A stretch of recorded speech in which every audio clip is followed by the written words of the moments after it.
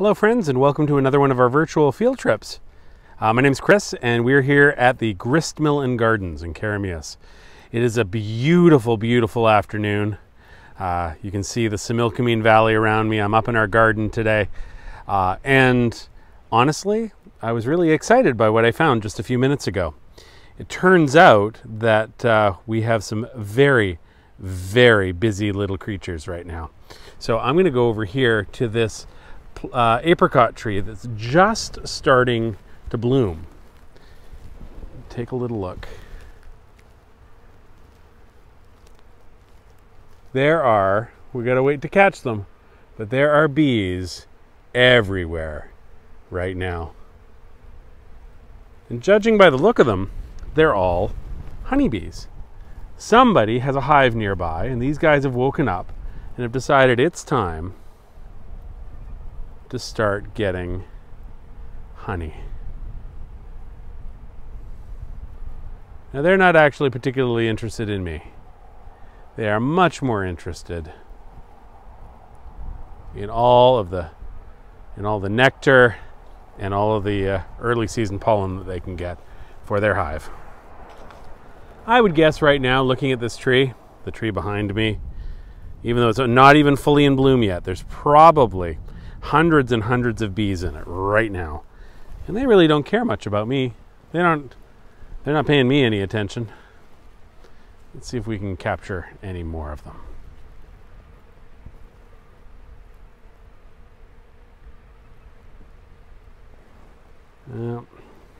Seem to be a little camera shy, but that's okay.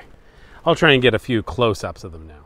Our busy little bees are really active, as you can see, gathering pollen and nectar. Now, it amazes me that each of these little bees on their own only produces about 1/12 of a teaspoon of honey. Meanwhile, as a whole hive, they can produce as much as 400 pounds or even more. That's a whole lot of work for busy little bees. Now, these bees are doing more than just pollinating my apricot tree. They are working their way around the whole valley, pollinating lots of different plants and crops. In fact, almost 80% of all crops that we grow require some involvement from bees somewhere along the lines.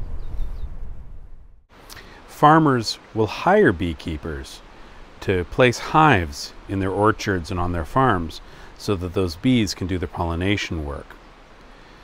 They come and go, and while they're doing that pollination work, obviously they're building up a store of honey by putting it inside the honeycomb and then capping it off.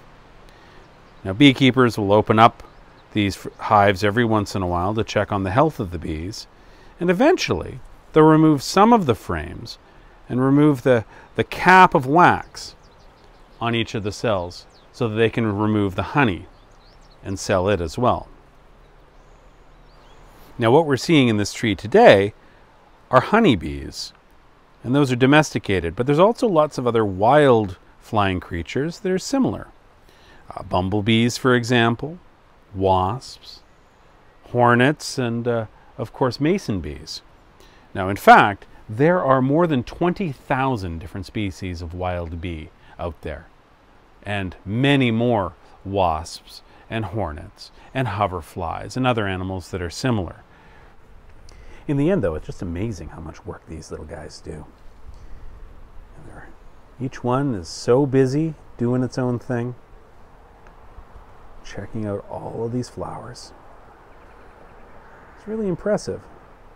Such a little creature can be so busy. Busy like a bee.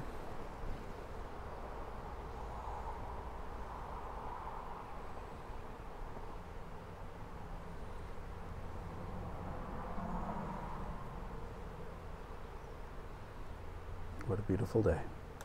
Well, it's pretty amazing, isn't it, all that activity?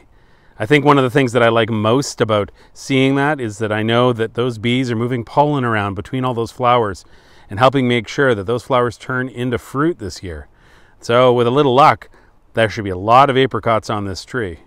And on top of that, these bees are also taking some of that nectar away and using it to make honey. So really, they're doing two jobs for the price of one, giving us good pollination and giving us some really, really delicious honey. Anyways, thank you so much for joining us on today's virtual field trip. It really is an absolutely spectacular day here in the Similkameen Valley. And hopefully, when this is all over, you can come out and visit us. It'd be really wonderful to have you here, show you these things in person. If this is your first time watching, please go check out our website at www.oldgristmill.ca and learn a little bit more about us. If you've watched a bunch of these before and you can afford it, please consider supporting us by visiting our website, clicking on the support button, and buying yourself a season's pass. I know that it's unlikely that we're going to be open for a regular season or anything like a regular season this year, but we still have bills to pay, and the money you put in towards your season's pass right now really helps us pay the bills, so thank you. Anyways, this is me signing off. I'm Chris, and we'll see you next time here on our virtual field trips at the grist mill. Bye-bye now.